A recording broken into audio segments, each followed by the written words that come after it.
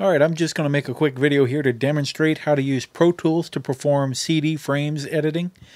CD frames, also called CD sectors. For those who don't understand, on an audio CD there are 75 frames per second, and different burning softwares can handle incomplete sectors when you bring in a file for burning. They handle it differently. Most will pad an empty sector with silence before the next track start, especially if you have a pre-roll or pause time set up for every track.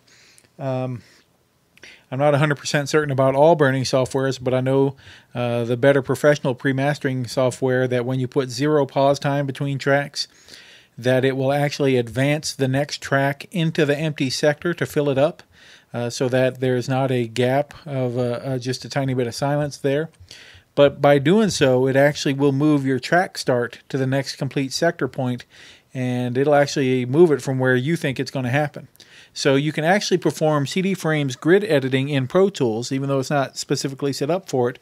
I saw this trick on the Duck years ago, and it's come in handy for me, and I thought other people knowing about it might find it useful. As far as my pre-mastering goes, I still use Jam 5. I found not that long ago that Jam 5 will operate on Tiger, and I still have an old G4 with, I don't even have to boot it up on OS 9 anymore now that I discovered Jam works on Tiger. So anyway, to do the CD frames editing in Pro Tools, a few things you got to do. Pretty simple here to set it up.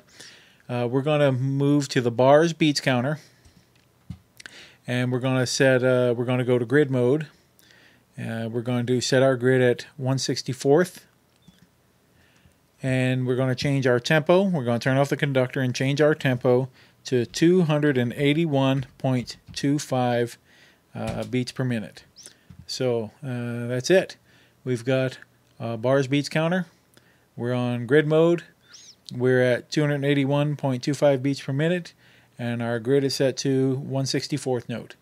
That's it. We are set up right now for CD frames editing.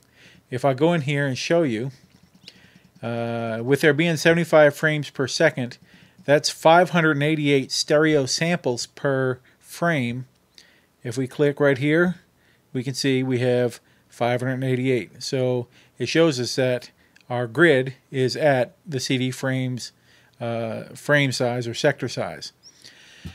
So what we can do is start pulling in files or regions and do whatever editing we need to do. If you want to slip the cut on the front, holding the control key here on Windows, and we can slip off the grid, and then of course we can slide the rest of it on. Maybe we want to bring in another file and we want to crossfade it in here. You know, we want it to overlap just a touch. We can slip and overlap, and we can do a crossfade. And then what we would have to do is we'd have to consolidate it, and once that's consolidated and we like the crossfade and it sounds pretty seamless, then you can come in here and find the point that we want to add the track start, and that's where we would do the cut.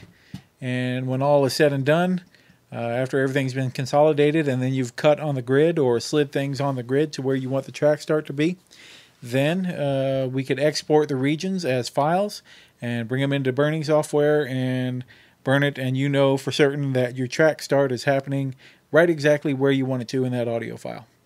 Anyway, just thought some people would find that interesting. Thanks.